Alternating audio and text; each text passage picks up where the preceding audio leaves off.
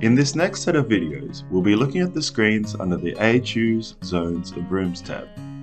This is where you will set up all of the AHUs in your project, define the zones and rooms that these AHUs serve, and input both the external and internal loads that these rooms are subject to.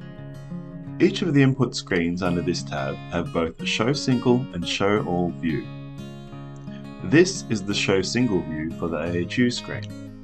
As you can see, it has all the input parameters for a single AHU selected at the top here. You can select the AHU to view via the drop-down box here, or by using the left and right arrows.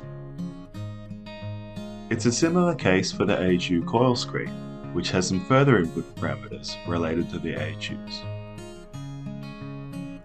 The Show All view can be accessed by clicking the button at the top right here. This displays all the same inputs as the Show Single view, but instead of showing one AHU at a time, you can see the inputs for all AHUs in the project in this large table format. This makes it easy to compare inputs between AHUs, or even copy and paste common inputs across them all. For example, if I wanted to change the internal temperature set point to 23 degrees, I could make the change in the top cell here, and then use the fill down function, new in CAMEL Plus, to apply this value to all the AHUs below.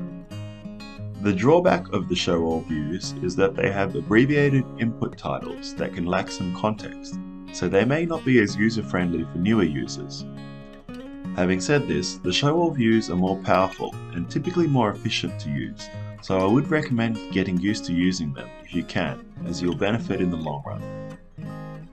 Moving along, the Zones and Rooms screen has inputs related to the room, such as floor area, ceiling height, and outside air provided to each room.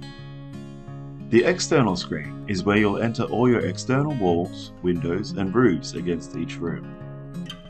The Partition screen is where you'll enter all internal walls, floors, and ceilings where you have heat transmission due to adjacent rooms being at different temperatures.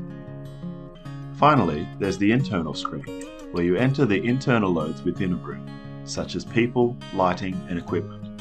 We'll cover each of these screens in further detail in future videos.